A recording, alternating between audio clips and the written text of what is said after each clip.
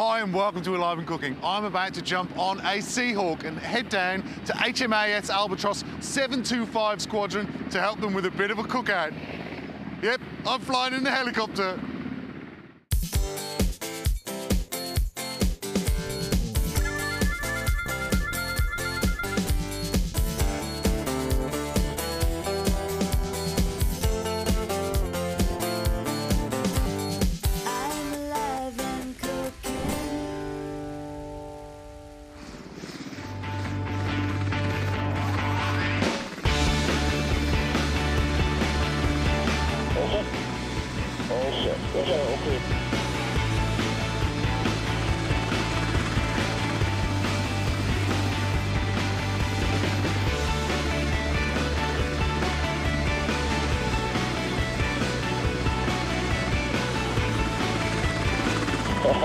That was so hard! Awesome. Are you guys basically training all the time?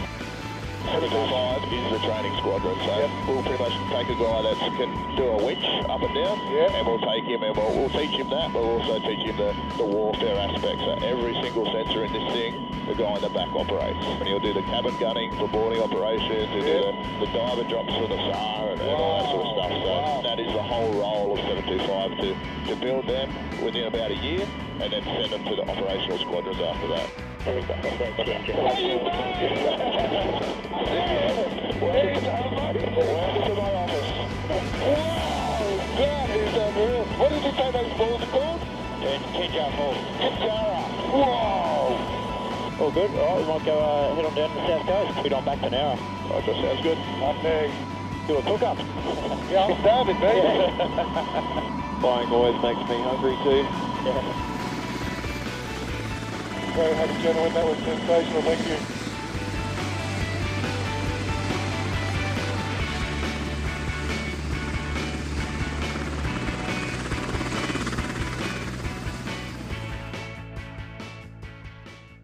I'm here with Commander Matt Royals. He's basically the boss of this whole operation. Going to tell me a little bit about it. Thank you very much for having me, sir. Thanks for coming, James. It's a pleasure to have you here. It's amazing. What can you tell me about it? I mean, I'm like this. Yeah, I know. I've seen your face. It's been smiling the whole time you're here. 725 Squadron, we're the training squadron for this new beast, the Romeo helicopter, which is an amazing helicopter. Its primary role is anti-submarine warfare and anti-surface warfare. So we're here to protect Australia as best we can from any invaders that might think that they can come in, and particularly the submarine threat is the big one that we work on. We work as required to either train for or be at war. I mean, that's what this machine is all about, like Absolutely. you said. Yeah, and it packs some punch. You know, we carry missiles, we carry torpedoes, and it's there to scare the adversary away if we need to. I was stood on the tarmac at a local civilian little airfield, and this thing came in and was facing off, and I was scared just looking at it. So I shudder to think what it would be like to hear this thing coming over. Mate, it's been an absolute pleasure meeting yourself and your crew, giving them a few little tasty morsels, and I will definitely sleep safer and well knowing that you guys are out doing this. Well, that's a pleasure to hear that, and it's all about healthier eating, and thanks for coming and showing us an easy way to eat healthy. My pleasure, mate. Great. Thanks very much.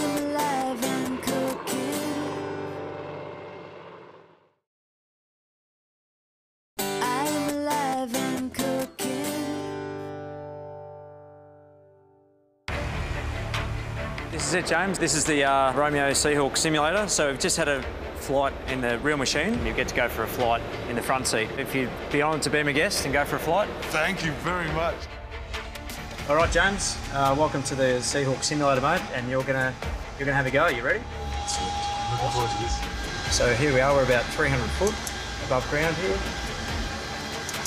So I'll get you to just hands on controls there. James, hand over controls to you.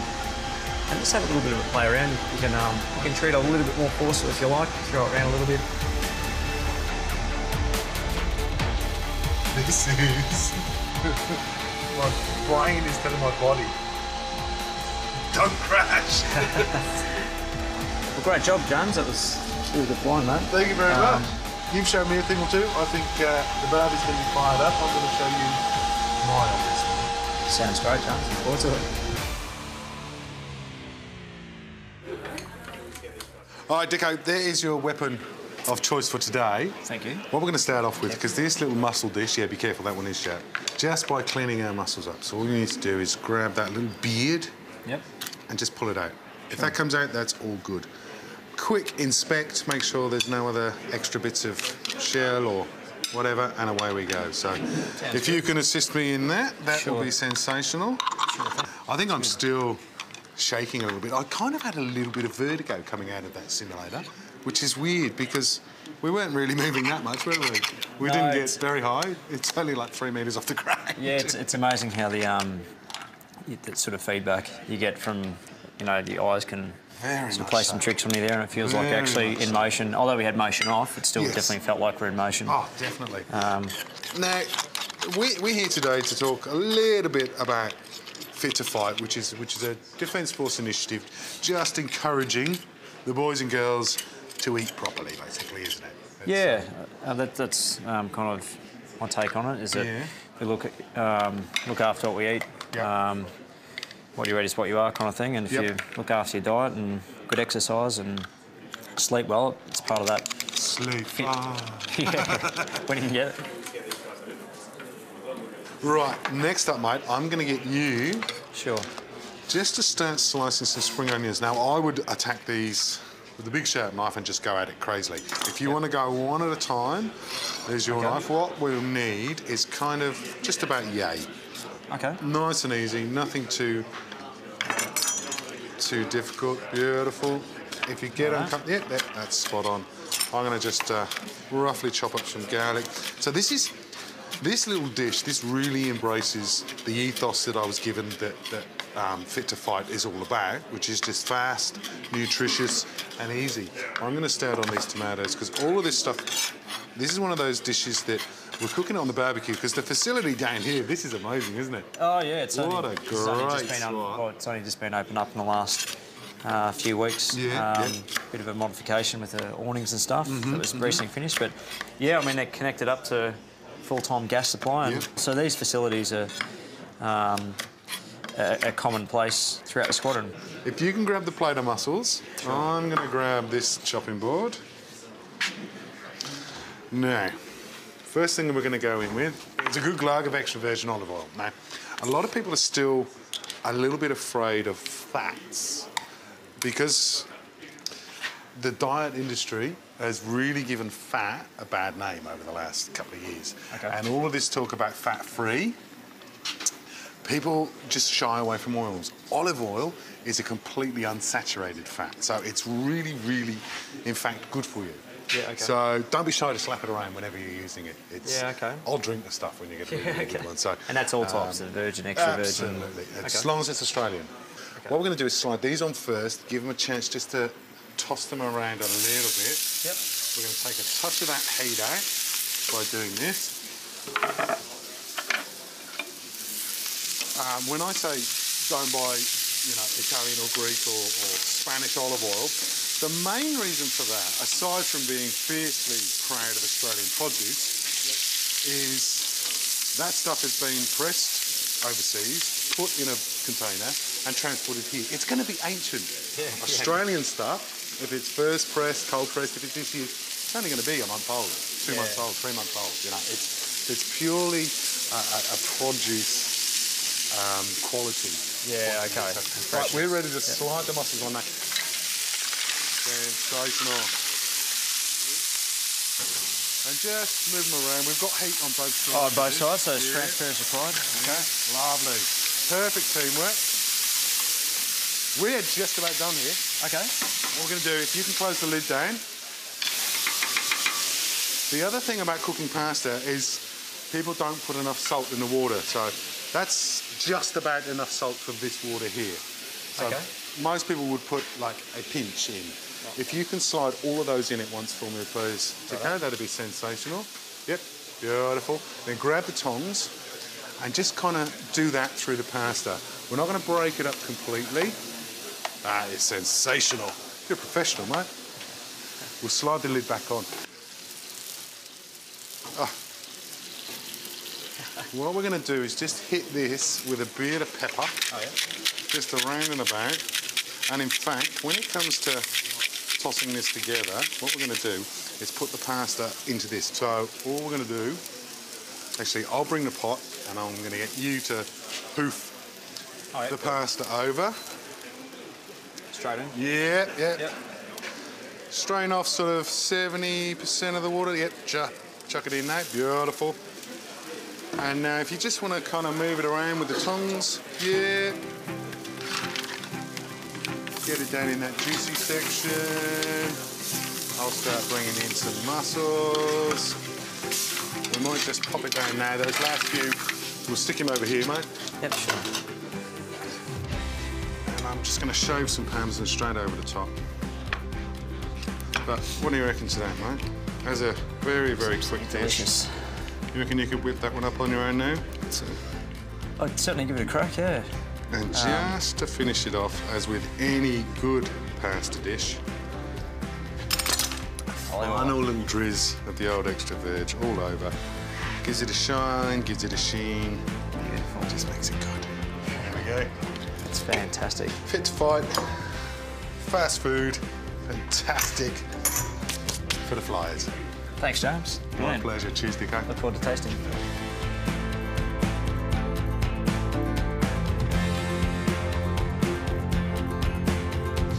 Okay, crew, I've got 2 kilos of mussels, about 500 grams of pasta, 6 forks. I want to see you fight amongst yourselves. Dive in, have a crack. This is what Fit to Fight food is all about. It's quick, it's easy, it's delicious, but I'll let you guys be the judge of that.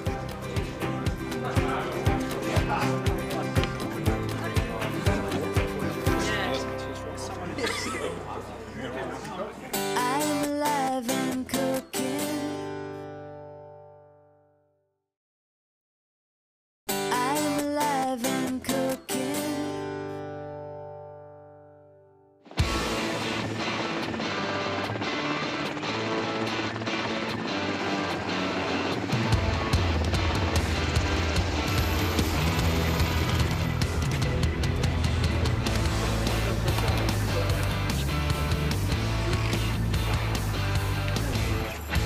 Claire, what is your involvement here with the Navy?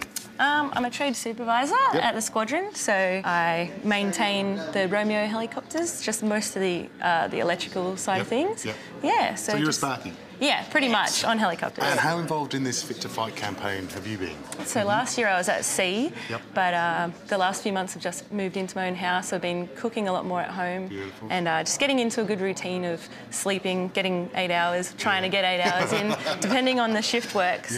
So, and yeah, a lot of exercise. We've got a 12-week body transformation challenge at the gym at the moment as well. Yep. So getting involved in that as well. That's being run by the Navy itself? Yeah, by the Navy up at the gym. So there's about 150 people involved in that. Wow. We're into the 3rd week. How do you feel 3 weeks in? Because that's what it's about, isn't it? It's what's it done to you? Yeah, trying to cut out sugar is probably one of the hardest challenges. Yes. But what we're going to do here while we keep going anyway is I want you to start slicing this fennel up.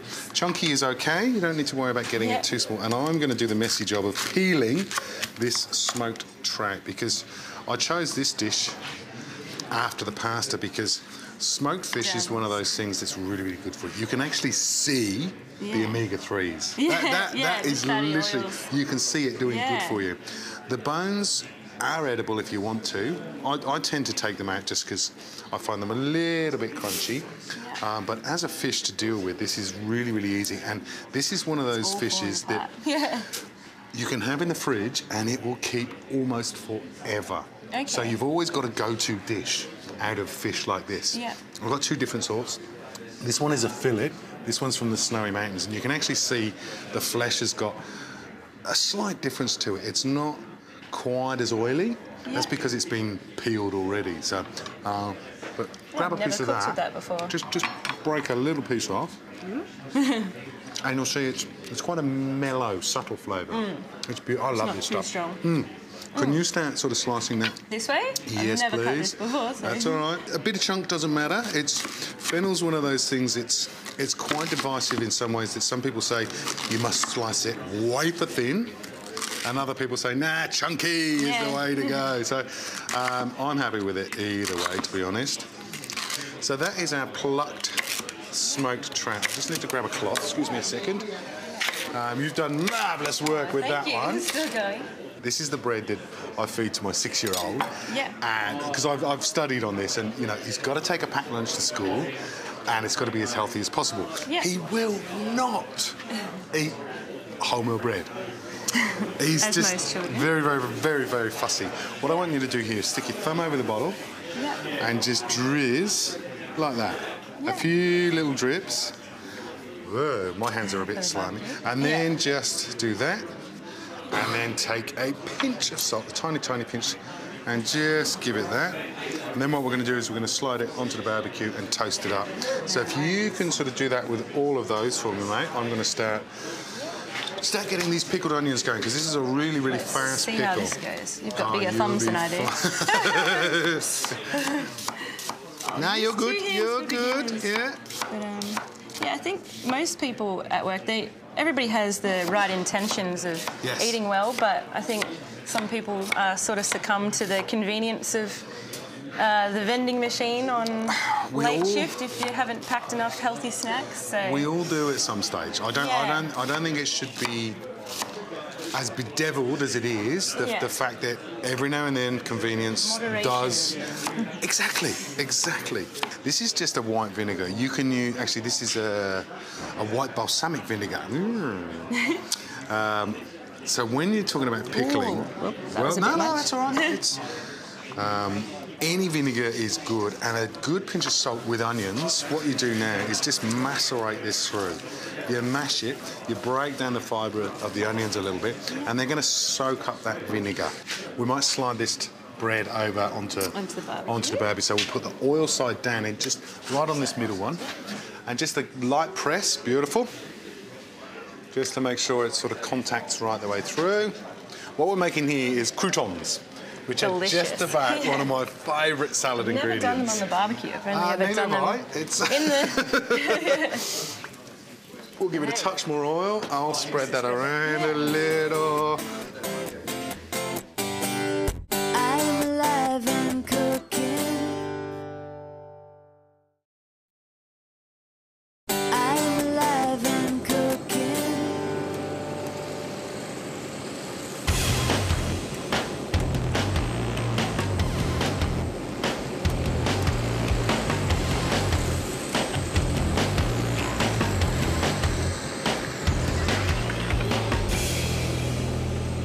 What I'm going to get you to do is sprinkle me one layer of rocket, and this is the beautiful wild rocket, and then one sort of little layer of your fennel. Then I'm going to start breaking up some cheese. So just some feta. Delicious. Do love a bit of feta and me too. Danish feta and avocado on toast. Oh, you're speaking the right language, right? Get some fennel in there as well if you can, please. I love the Greek-style feta because it crumbles like it's easier this. than the creamy one. I do like the creamy one, but it can be sort of quite hard to use. Sprinkle a few of the bean sprouts around. This is just to give it a crunch. I'm going to check the toast again. The croutons, sorry, again. The crunchies. See, that one's perfect.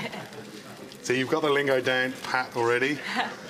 That one my boy wouldn't eat, but I love it when it's done like that. Yeah. Perfect. Spot on. He's ready. So with these, what I'm going to get you to do is chop them in shards. So just like that. Ah, okay. Right the way through. I'm going to swap sides for a second. Yep. So I'm going to Being get left-handed some of is these. Helpful. Yeah, I wanted to get out of the way so you feel more comfortable. And now we're just building a salad, so we'll just sprinkle in. Layering it on. Yeah, So what exactly. The other pieces? If you want to grab them as we go. So this is one of those salads that the rocket you can buy. In fact, I saw some growing out the side. Oh, really? On one of the little lawns around there, quick. there was some wild rocket growing. That's one of those. Should have picked some of that. Yeah, look, it's one of those things that as a program like Fit to Fight starts to build, there will be. You'll look for it now. I know you are going to go out there and you're going to go. There's some parsley growing over there, and some. Yeah. So what I'll get you to do now, Claire, is grab another kind of quarter of that feta, and just start crumbling that over for me as well, please, Happy mate. with that. I've literally just poured Almost some forgot. oil into the vinegar. See how, because we've got the onion in there, it's emulsifying immediately, and that's turned it straight away into a dressing. A touch of salt to this dressing, and a little twist of our pepper, and that's it. That dressing is one that can go on anything, but it particularly loves fish. And we're just going to sprinkle like that. I reckon you can probably sprinkle a little bit more feta on there if you fancy it. Of course. But Claire, it's been an absolute pleasure getting down here to Albatross and seeing you guys and what you do, which is amazing. Yeah. I mean, aside from the fact that you're protecting and preserving Australia and our way of life, I'm glad to have been able to just to show you a little something like this. Warm salad with the crunchies and the caviar and the bean sprouts and the feta. And the feta. And the fork. Thank you very much. I'm going to have to try some before these guys get into it. Yeah, but once they get it, it's going to go.